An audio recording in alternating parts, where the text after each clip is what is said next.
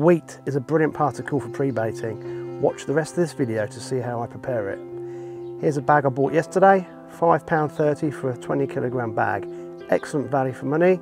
Really simple how to prepare it, loads of different ways. Watch the rest of the video and I'll show you how I do it. Step number 1, take out what you need, put it in your bucket, let it soak.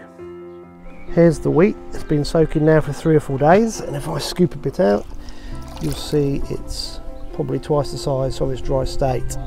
So I've got enough in there to take back into the house. Wheat must be one of the easiest particles to prepare. So I've had this batch soaking outside for probably 4 days. I've brought it inside and there are so many ways of doing the next part.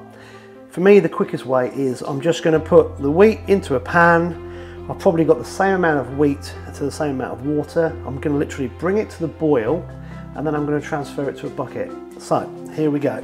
Let's get the wheat into the pan.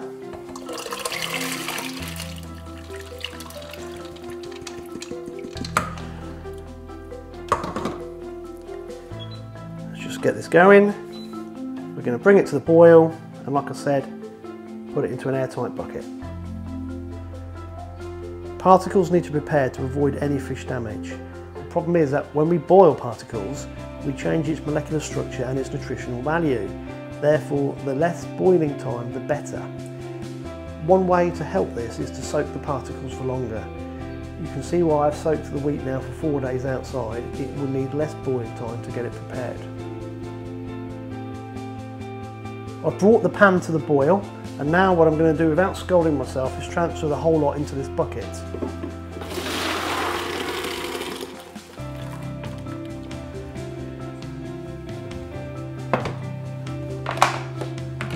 I'm just going to put this lid on, nice airtight lid, and I'm going to leave this bucket for at least 24 hours. This is the secret with wheat.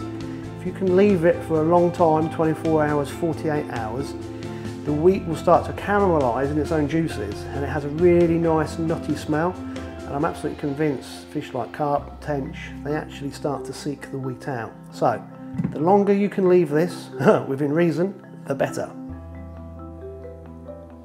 We've had the wheat sitting for probably about an hour. Ideally you leave it for 24 hours, but let's just have a look to see what it's like.